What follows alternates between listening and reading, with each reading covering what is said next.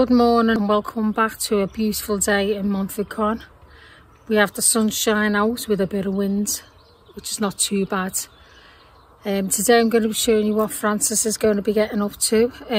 He's got a few more jobs that he's got to do outside the house, and the first one is, well, he's been working on this the past couple of weeks when he's had a dry day, but he's got to get this finished off, and that is cutting the rest of the trees down he started last summer. These are the trees that he started cutting down last summer.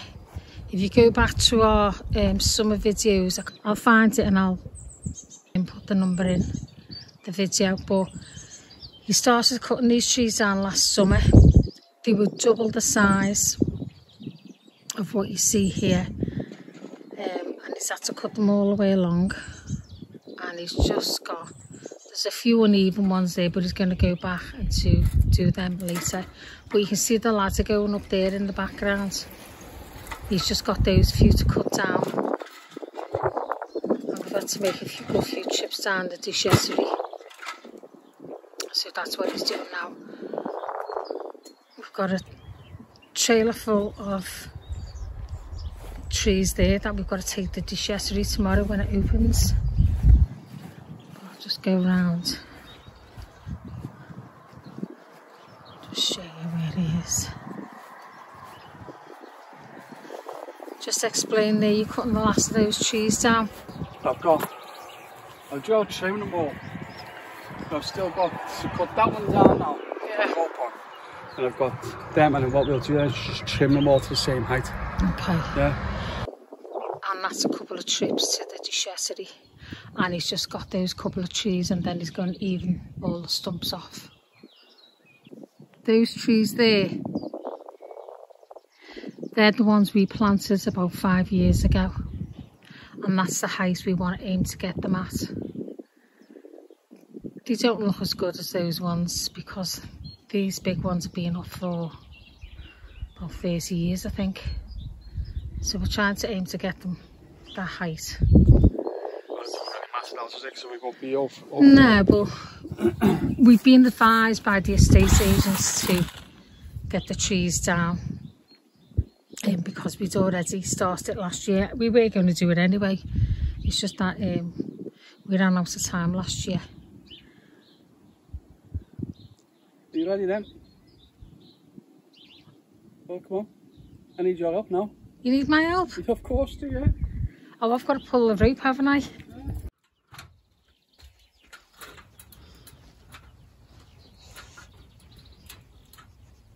Oh, easy tiger. You can't leave that on there, the ladder on there, can you? No.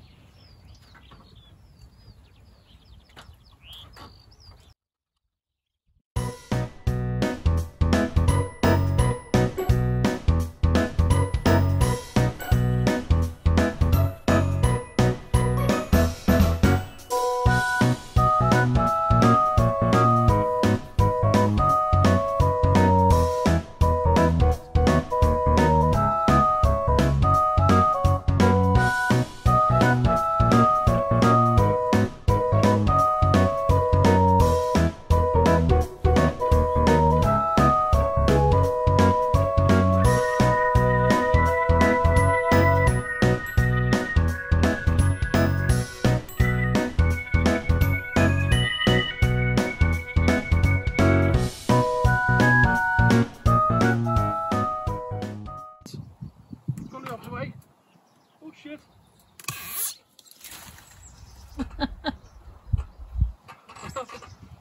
What are you doing now? Well, we're going down to déchetterie, aren't we? Yeah. Get rid of this last, well, not the last one, get rid of this. Got another 2 more, I'd say. Hopefully. I'm up to go on. I'd like to get all in. Yeah. And I think we might get all in.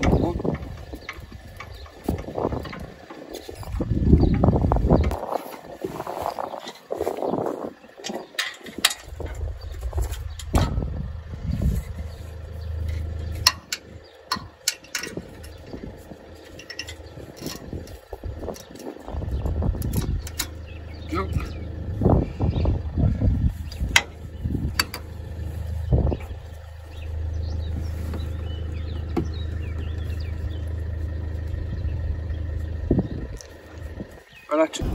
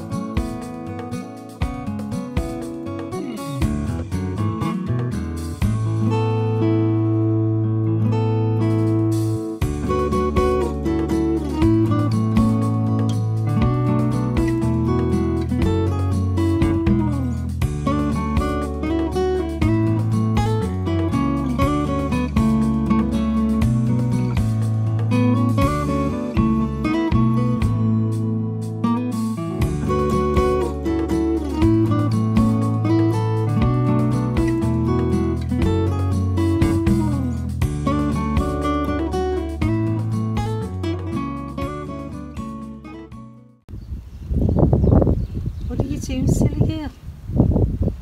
Hey.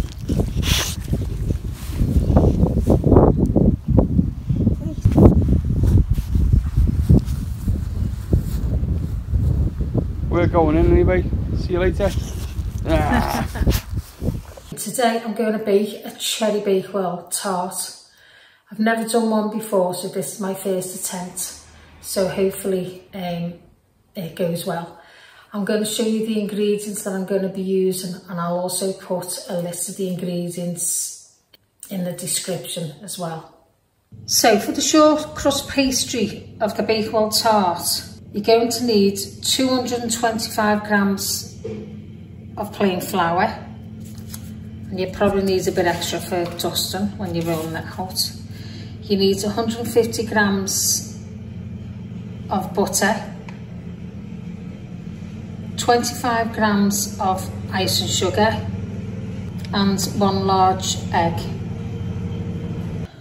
I've put the flour and the butter into a mixing bowl, and what I've got to do now is just rub it into fine breadcrumbs. Okay, so there's the breadcrumbs. I'm now going to stir in the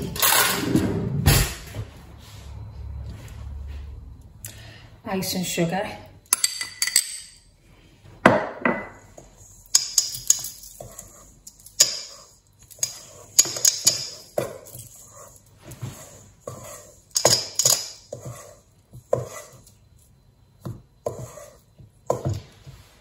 And add the egg.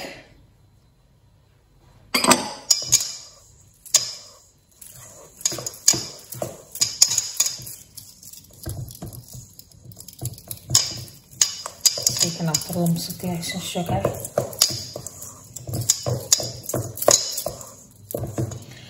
And the 2 tablespoons of water just to bind it together.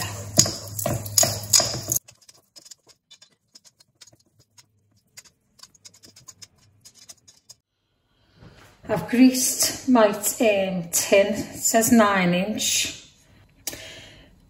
The recipe says that the pastry needs to be a pound coin thick, so that's what I'll do.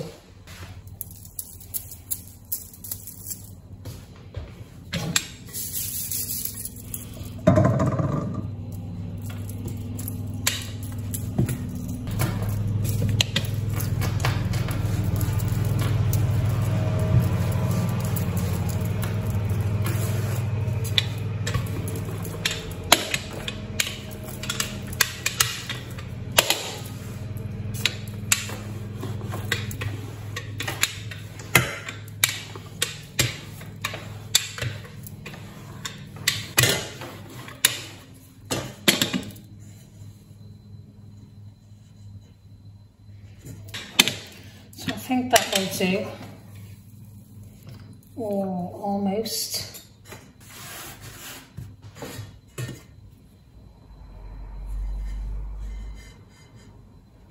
Yeah.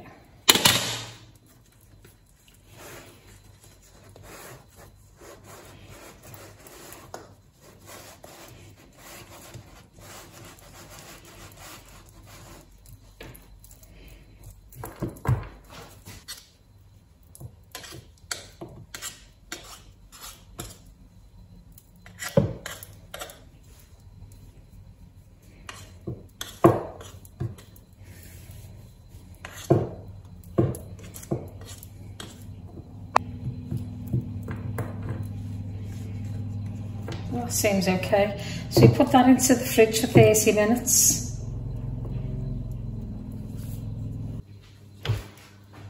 So the next thing we have to do is preheat the oven to 390 degrees Fahrenheit or 180 Celsius.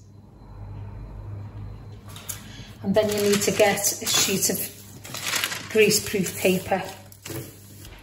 So after 30 minutes, take your pastry out of the fridge, and then what you need to do is you need to cover the base of the case with greaseproof paper and fill with beans. If you haven't got any beans, you can use rice. Just fill it up.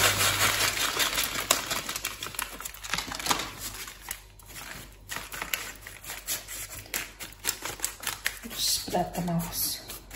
And we're going to blind bake this for 15 minutes.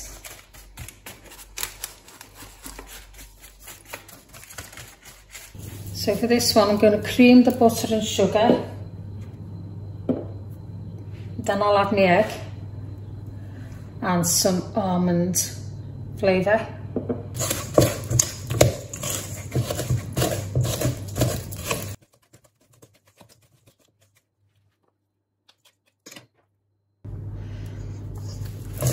So after the butter and the sugar's been mixed together until it's quite light and fluffy, add in your ground almonds, the egg, mix them together, and then it says a teaspoon of the almond flavour.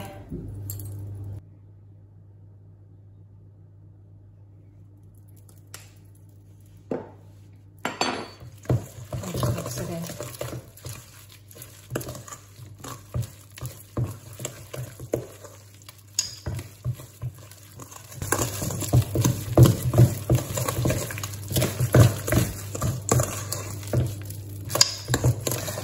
Actually smells really nice.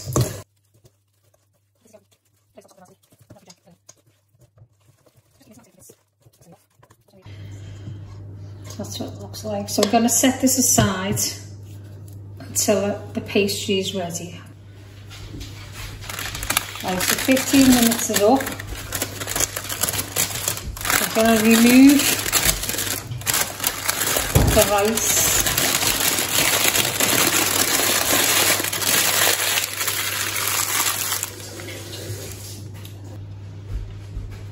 And what I'm going to do is place it back in the oven for a further 5 minutes to dry out this base. So after the 5 minutes in the oven, this is now cooled down. So I'm going to put 4 tablespoons of raspberry jam.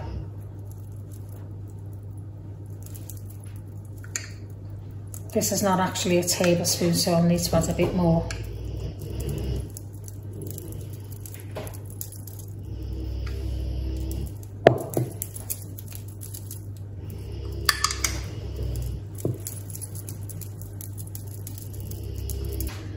Once the jam's being added, I need to add the mixture with the ground almonds in. I'm not sure which is the best way to put this in, so I'm just going to do it like this. It'd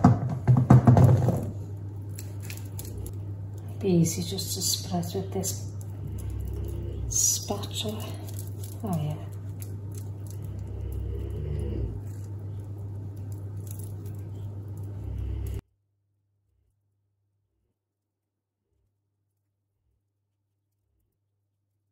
So once I put the filling on top, I've popped it back into the oven for 25 to 35 minutes on a reduced temperature. So where it started off with 390 Fahrenheit, I reduced it down to 355 Fahrenheit, which is about 170. And then I'm just going to leave that in there to go golden brown. Then test it, and then all I need to do then is put the icing on top. So we'll let this cook and then I'll come back to you. Okay, I've just taken it out the oven. The skewer came out clean and I stabbed it just to show you. I just need to let it cool down now before I make the icing sugar and put the icing on top. So we'll come back to that when it's cooled down. Okay, for the icing, which is the top, and that's going to go onto the Bakewell Tart, I'm going to put in a teaspoon of almond extract. But I'm just putting in about half a teaspoon. This is 10.5 ounces of icing sugar, which is 300 grams, and a couple of tablespoons of water.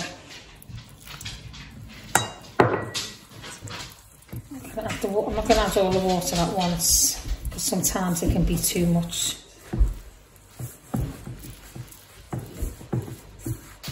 Yeah, it definitely needs more water. So that goes. You can really smell the almond extract, it's very strong, it smells lovely. Yeah, a bit more.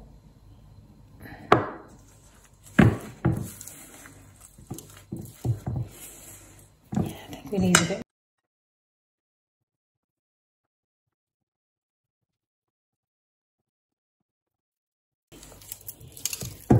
Yeah, I think that's just the right consistency to pour on top of the Bakewell Tart.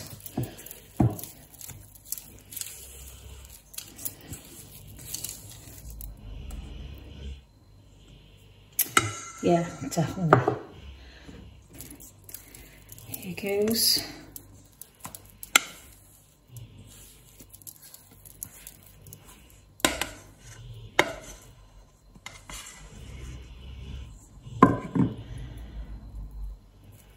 As I said before, I haven't got a palette knife, so I'm just using, well, I have, but not here. So what I'm going to do is just use this spatula to spread out. The icing is starting to go hard already, as you can see.